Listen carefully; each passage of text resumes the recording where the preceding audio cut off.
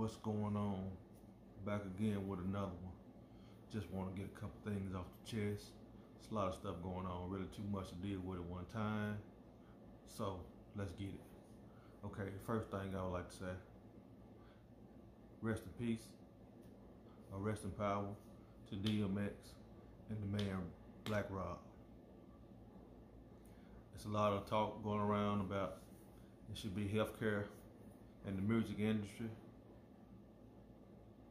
stuff like that.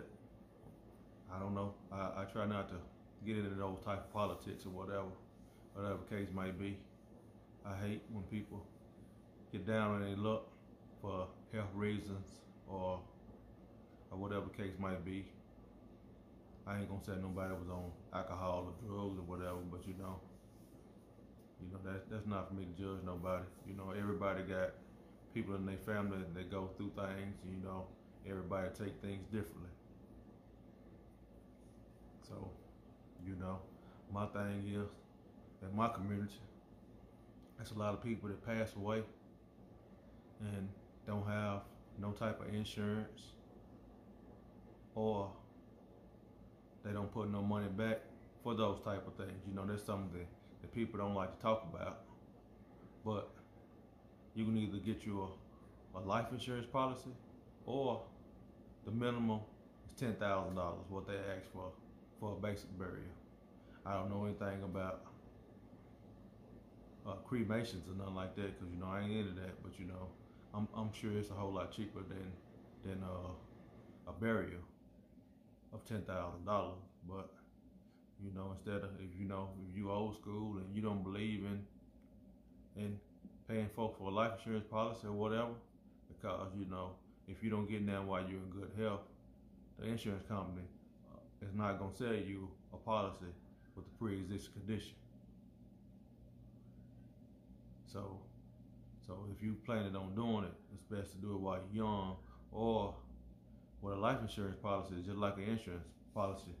You're just paying people money just in case something might happen. So instead of you paying them, the basic policy to put you in the ground is $10,000. You can put back some money a month for that. And it's like, a lot of people, they spend a lot of money on cars and all the stuff that don't really mean nothing. To each his own on what you want to do with your money or whatever. Me, I'd rather put my money in some property or pay for the house that I'm staying in. You know what I'm saying? All my vehicles paid for. I listen to Dave Ramsey. Best thing to do is be debt free. Instead of doing all that, buy you some houses or whatever, or some property. So if you do fall on bad time, you always got a place to stay. Don't lease no house, buy a house. Because you can always sell that home and get your money back. You buy a car for $80,000 to $100,000, you sell that car, you gonna get back what you got in it. You might put some rims or whatever you put on it. I mean, that ain't gonna raise the value of it up, no. Start your business.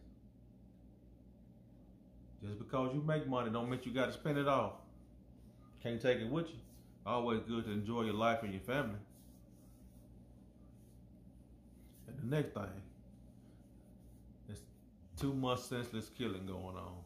Whether it's the mass shootings, police killings, it's just too much senseless killings going on. I mean, I done been out there, I done my thing, but that's besides the point. But another thing, we need to go back to the old school. We need to start back policing our own communities. And we need to take these young kids up on our wing. Because like the 16-year-old girl that lost her life, that didn't make sense. It didn't make sense at all. I understand, the situation with the video. I don't want to get all into that, because that ain't what I'm here for. But we need to stop standing by recording the fights. If you're gonna get into a situation or altercation with somebody, you do what you got to do, but stop recording it. because there's evidence, and you gonna record somebody's death, and they family got to sit up and watch this senseless killing when you could have just done a little bit, scratched for a few minutes, broke it up, and went on to the house. Because you know, anytime the police get involved with something like that, it's not going to end well. It's not going to end well. And we see this time and time again. It's not going to end well. Because I know when I leave the house, I want to come back the same way I left. I mean, because I try not to deal with them as less as possible. Because if one roll up on me, I keep a Gladlock bag, a sandwich bag, with my license. No, not my license. I keep that in my wallet. Let me bag back. A Gladlock bag with my registration in it, my insurance in it. So I ain't got to reach for nothing. When they pull me over, I already have it where I can just hand it to them. I keep it above my sun visor. I do as less talking as possible. Because one thing about dealing with the police or dealing with somebody at work, a person will not argue with themselves. Like Willie D from the Ghetto Boys used to say all the time, I don't do all that tongue wrestling. And I don't talk because I got lips. I let them say what they gonna say and go on. If they gonna write me a ticket, they gonna give me a ticket, they gonna take me to jail, they gonna take me to jail. I don't volunteer information. You tell me why you pulled me over. You tell me what you gonna do. If you gonna arrest me, you gonna arrest me. If you gonna let me go, you gonna let me go. You ask me to get out of the car, I'm not gonna ask you what for, because you already looking for a reason. For you to say, I didn't comply. So we need to stop giving these people reason to pull their gun. Because they already got the hand on the gun when they get out anyway. Because a lot of people are already scared.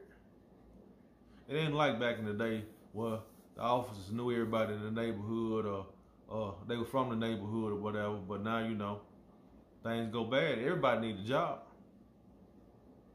But it ain't like it used to be. But just remember, man, keep the family, Black Rob, DMX in your prayer. You know, for all the people out there that's going through things. I'm not saying if they going through it or whatever the case might be. I'm not saying they got a mental illness or a drug problem, whatever. But you know, that's what's going on a lot around here. A lot we don't talk about. It's a lot of mental illness out here. That's why you see a lot of mass shootings. There's a lot of substance abuse going on in the industry and in society because everybody think it's cool. You turn on the TV now, everybody want to either drink, smoke weed, pop pills. That's cool. But long term, I mean, you thinking about right now, but 20 years from now, when your health start to fail. Cause I got a brother right now, he drank like a fish, but you know, you can't help nobody until they want to help themselves. I ain't trying to preach to nobody. I ain't trying to say I'm better than nobody else. But like I said, I can speak from experience. I done a lot of shit when I was 15, all the way up till I was 20. Yeah, I drunk every day. Every day.